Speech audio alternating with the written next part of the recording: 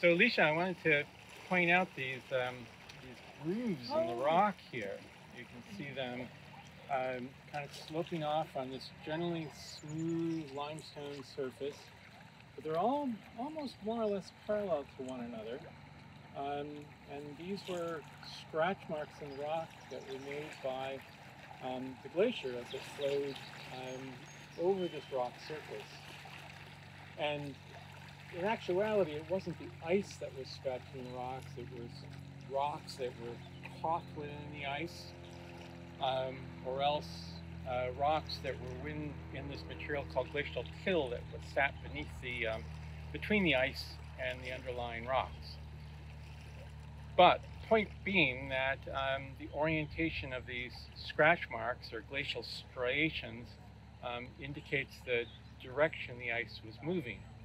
And from our perspective, we can look directly along those striations up right along the lake. It's north. And we're looking north. And that's the direction the ice was coming from.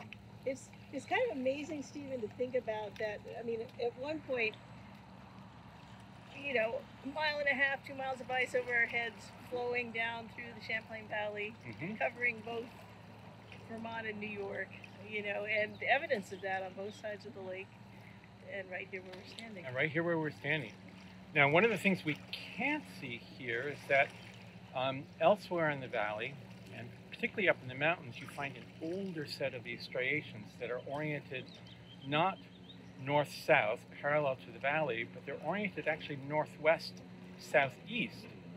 So it turns out that when the ice was really thick enough to cover all of the Adirondacks, thick enough to cover all of the Green Mountains, the ice was actually flowing obliquely across the valley, across the mountains, on its way down towards Cape Cod. But these striations here formed a little bit later when the ice was starting to thin, and its direction was dictated by the orientation of the valley. In other words, the valley was constraining the ice here, and it was flowing more or less due south. That's amazing. And there's so much in common between the two, the Champlain Valley and the valley here on the New York side. And I'm just noticing, for instance, standing here, some of the birds we've been hearing. We saw a Caspian tern, and we saw some gulls, and here we are standing among the scat of Canada geese, and you know, we could be over there, but we're on a little different kind of bedrock, but we're surrounded by tree friends. I mean, we have a giant cottonwood in the background. We have some red cedars. We have green ash. These could all be along the lake on the Vermont side. That's right. So, in other words, you're saying is that really what's growing here depends. We have similar sorts of rocks, we have similar sorts of soils, and we have a very similar climate dictated by our elevation and this huge big body of water right here. I love looking at the bridge from here. And it's a nice symbol of this connection of the two sides of Lake Champlain. I mean, it really is one watershed, one bioregion. It is. And it's nice to be over here visiting this side of it.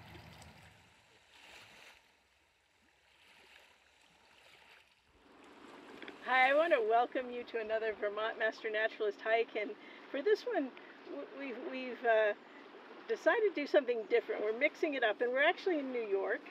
We're at Crown Point, and I have Stephen Wright, a geologist who teaches in Vermont Master Naturalist, with me today, or I'm with him on a field trip to look at the geology over here. But there's evidence over here, Stephen, of the same forces that shaped the Vermont landscape, and we can see them at the surface of the land. And we're going to be exploring that and some of the vegetation and other things that are along the lake shore here. And I think one of the themes we're really looking at is lake as connector. You know, sometimes we think of the lake as a boundary between New York and Vermont, but there's really a lot of life that treats the whole watershed of Lake Champlain as habitat. So, and I should say too that from a geological point of view, we're always trying to go to places where we can learn a lot efficiently. And the Crown Point historic site where we are today has a lot of rocks exposed, has a lot of other cool historical and natural history features that are very, very easily visible on publicly accessible land. And so we can show you a lot in a relatively small area. Thank you. Well, let's go explore. So, Stephen, in places along Lake Champlain, the lake itself kind of represents that boundary between the younger rock and the older rock. But that isn't always true. Here, we've got some of that 500 million year old rock under our feet, and we're not really in the meta north site. Right. Where do we see that along this view shed, you know, in terms of the old rock, right, coming down to the water? Right. So the lake correctly, you know, approximates the boundary between the younger rocks to the east, mostly on the Vermont side, and the older rocks to the west, mostly on the New York side, but not exactly. That boundary is actually one of a series of faults that you know, essentially bound those old rocks against these younger rocks. And here at Crown Point is one of these places, is one of the places where these younger rocks are here at the surface. They tend to weather differently. They tend to, you know, we're in an area that's not mountainous. It's part of the valley. And you'll find other little enclaves like this over on the New York side as well. And yet you can always go a little farther west and you'll hit a fault, and then boom, you'll be in these older rocks. And what you actually see in the landscape, we can see off to the northwest of us here.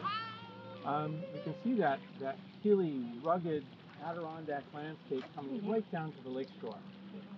And those are all those old metamorphic rocks, and they weather differently. They're rougher. They haven't made this nice smooth surface that we see over in Vermont here. And because of that, of course, their land use history has been very, very different as well.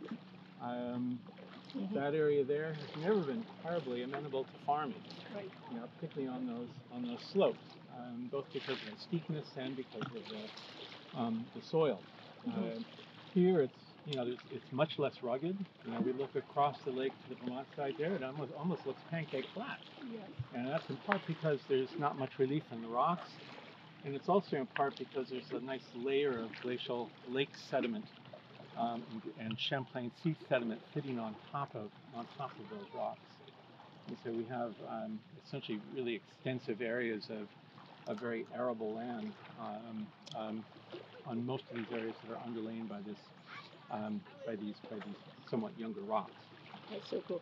But that line, like when you look at an aerial photo of the topography and the vegetation of the U.S., you see a line that runs from the Richelieu River down Lake Champlain, down the Hudson River, and it really is a real boundary between the old North American continent on this side, on the western side, and the newer rocks. Is that true mostly? That's partly true. That's partly Is true. it true between Vermont and New York? It's partly true. Okay. Right. Because there are Precambrian rocks down in the tectonics. So it turns out that, you know, again, right here, if we were to drill a hole and go down, we would eventually come to those rocks over there. Yeah. So in other words, those rocks are sitting high as a mountain range, the Adirondack Mountains here, but that doesn't mean that that's where they start. And that's where they end. You know, we get over to the western side of the Adirondacks, they don't end there. They actually underlie a huge part of kind of the middle section of the U.S. And again, some places they're up above the ground surface, and some places, many places, most places, they're actually buried. So, so again, here if we drill down, we go over to other parts of the Champlain Valley. And if you drill down deeply enough, you'll get through all of these overlying sedimentary rocks and boom, come into those older metamorphic rocks. And there are places where you can actually see that contact between the old rocks and then essentially the beginning of the sedimentary rocks. There's some areas down not too far south of here where they're nicely exposed, and you can actually put your finger right on that surface, and that was the land surface at the time that sediment started to accumulate on top of these old rocks. Probably 550, 600 million years ago. Understood. Thank you. That's really helpful. Right. There's a gastropod right there. Oh yeah, look at that. Yeah. The snail shell. Right here. Good job. Yeah, I haven't seen any trilobites yet, but it wouldn't surprise me if they're in here somewhere. This is a rhyozoan. Rhyozoa. And they're alive today. They're freshwater ones. Are there? Yeah, I've seen them in the Platte River. 500 million years ago, this part of North America, first of all, would have been rotated about 90 degrees. So when we look off to our east now across the lake, 500 million years ago, we would have been looking south. Okay. And furthermore, we would have been south of the equator. Not very far, but south of the equator. So we would have been looking down towards the South Pole at that point, but very much an equatorial environment. Ready? Oh, nice. I think Maya's son's friend.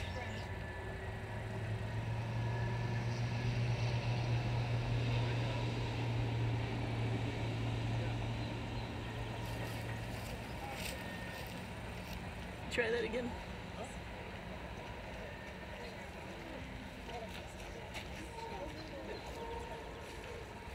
I'm gonna let him go. Go.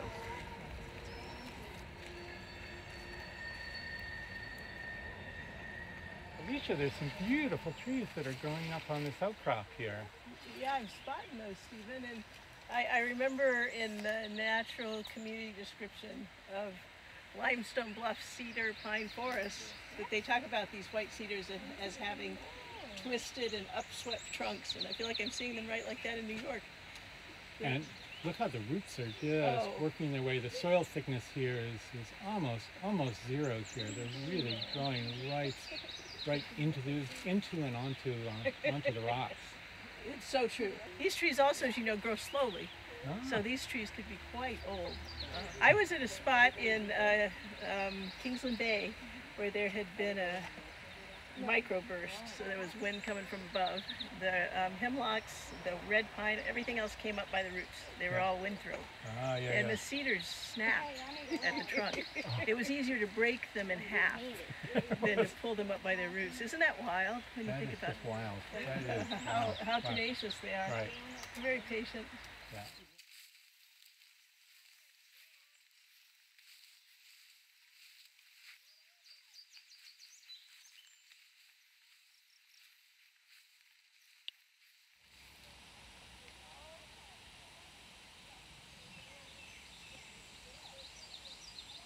So first of all, these are referred to as metamorphic rocks.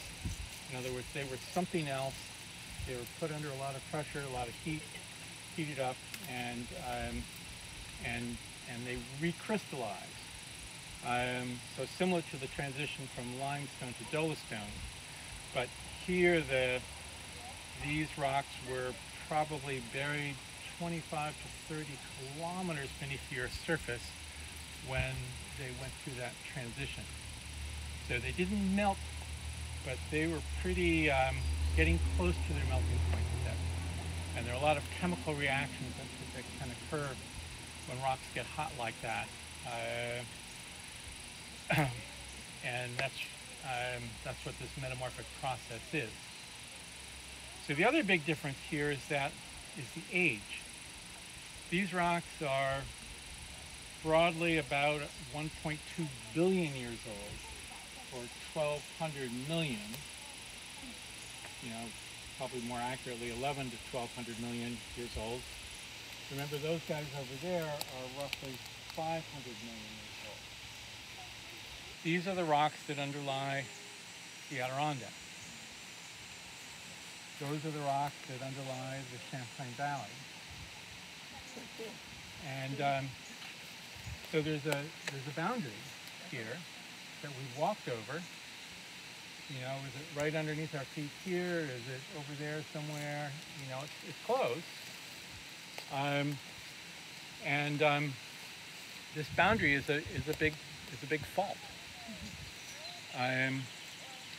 So these rocks here have gone relatively up relative to those rocks over there, which have gone relatively down. Now, it could be that those rocks stayed in one place and these rocks were pushed up. It's just a relative motion. And so this is one of the best examples of the border fault between the two rocks. That's so cool. Yeah. But because those are sedimentary rocks, so they've never been heated up, they've never been put under pressure, and because we know that they're deposited on top of older rocks like this, we know that if we want to find these rocks over there, we have to go way down. So that's how we know that the rock, you know, right where we're standing or somewhere in here, we've gone down relative to these rocks over here. There's this upper layer that looks pretty uniform and intact. And then we get down to the rusty layer down here again, so they're parallel with one another. And then we come down into the marble. And within the marble, you can see that there's the very snake-like looking layer. But there are also other things that almost look like chocolate chips and some chocolate chip dough. And blocky. Very blocky. Things kind of turned, partially folded. And what we're seeing here is a huge difference mechanically in the way that different layers of rock are behaving. So the marble is really, really soft. It deforms very, very easily. The other rocks at the same temperature and pressure, you know, some of them were very brittle. They were breaking. You can see they have these angular edges on them. Mm-hmm. And so as this rock was being deformed, and again, remember we're 25 or 30 kilometers down. Another way to think about it is that at the time that these rocks were being metamorphosed, we may have been beneath a mountain belt similar to the Himalayan range. But you know, not up at the surface, but way, way, way down. And essentially these rocks subjected to these immense pressures and trying to slide past one another. And as that's happening, some of the rocks that are kind of strong and brittle are breaking up within this marble soup, if you will. And soup probably isn't a very good term because it implies that it's liquid. And I don't think the marble actually was liquid because it still retains its layering here. But something very, very, you know, hard things and something very, very soft. Marble porridge, how's that? Okay. A marble stew. Yeah. Oh, that's great. Yeah, I'm really glad to hear that. Oh, it worked even better. And here's another piece when that one runs out. Did you know you could draw with rocks? That's pretty fun. I know. So we snuck out here on this point at Crown Point, and we're looking at some of the birds that live along and in the islands of the lake. I'm seeing a kingfisher fly over. But out here on the point, we have Caspian terns and we have ring-billed gulls, and we saw a raft of mergansers with her babies. The thing I want to tell about the ring-billed gulls is they did not nest in Lake Champlain until the late, till the 1950s, and then a couple of pairs of them showed up on the sister islands up off of Grand Isle, and the Four Brothers. So they showed up in some islands, and they had a very different ecology. They had a different life strategy than herring gulls, which had been here since people had been recording history. So the ringbill came into the Champlain Valley. We think they spread down here due to new food sources, like trash dumps and also agricultural fields where they were eating worms, and they started to breed in the area, and their populations grew by 17% each year, and they just exploded from that first pair to the thousands of gulls. And they started, because they nest up under the vegetation on these islands, they actually started denuding the islands of vegetation. The trees died, the shrubs died, and they just, if you've seen the Four Brother Islands, you know what it looks like out there. So it's just sort of an interesting story of a species extending their range, in this case south, into the Champlain Valley, and the impact it had on some of our forested islands.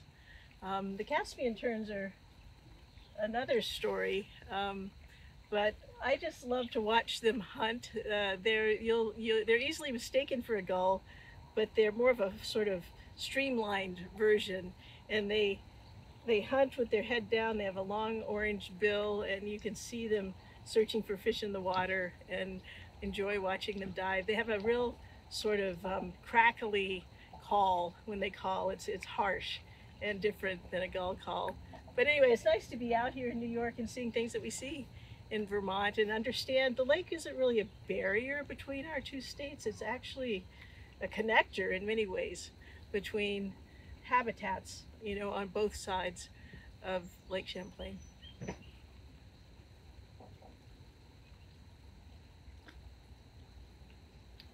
Thank you for joining us on another Vermont Master Naturalist hike, and thank you, Stephen, for bringing us across the lake to New York to think about Vermont. Very and good. the geology that connects us, and the waters that connect us, and the natural communities that connect us across time and space. I really appreciate that. What was your favorite thing today? I think well, my brain's a little fogged because of the heat, but I will say that most recently right here at Crown Point, I love the outcrops with the different glacial striations that both have those striations reflecting a kind of a relatively recent geological history, and the rocks with the fossils in them kind of bringing in that sort of that older history. And then we can look across the lake at the foothills of the Adirondacks here, you know, piecing together an even older history. So, Yes, and connecting it to Rock Point and Dress Faults and Dolostone going on in the Vermont, in my backyard, not quite your backyard. Yes. Exactly. Okay, so get down here on my level. Okay. Bye.